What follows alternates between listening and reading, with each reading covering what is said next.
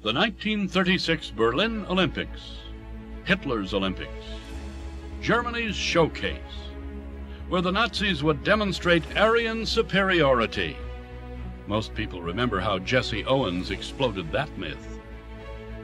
But many have forgotten how 9 young men from the northwestern corner of the United States overcame tremendous difficulties to win a gold medal in the establishment sport of crew.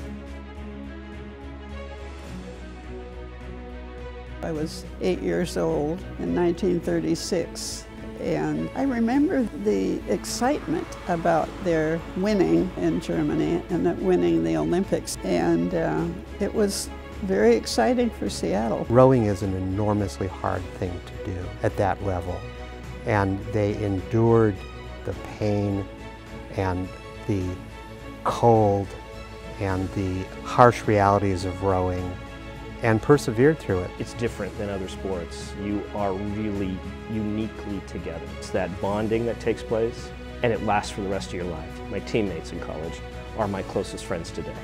There's a bond that gets made, at 6 o'clock in the morning when it's pitch black out and it's pouring down rain and it's 35 degrees. So after you've been here for 4 years, they really become your brothers. I think it's really hard actually to learn about these 9 young men from 1936 and not be inspired by their raw spirit. I think a lot of us in our families can understand what America was like, the United States was like in that era. Lots of our families went through the Depression and built up to the Second World War. We understand that. 1936 story is an extraordinary story, and that's what's happening here. Touches on kind of the intangibles of life, pushing through pain for this small chance at victory. It's a real story about real things that we as humans value very highly.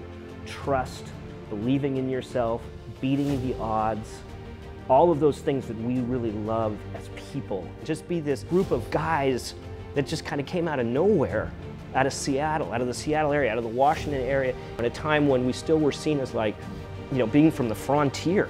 The story of the boys and kind of everything that they were and how humble they were compared to what the Nazis had in the 30s. I mean, I'm sure it looked very, very different. And being able to have a victory on such a huge international level, I think it resonates with a lot of people because it gives us hope and it gives us kind of this foundation that essentially believes that anything is possible if we're able to set our mind to it. I think this story resonates with so many people because it reminds us that we're capable of overcoming great adversity. And most of all, it reminds us that our greatest power is when we pull together. In some ways, it's sort of a metaphor for the American people. The story resonates because it takes people back to a time when people were able to pull together and get great things done.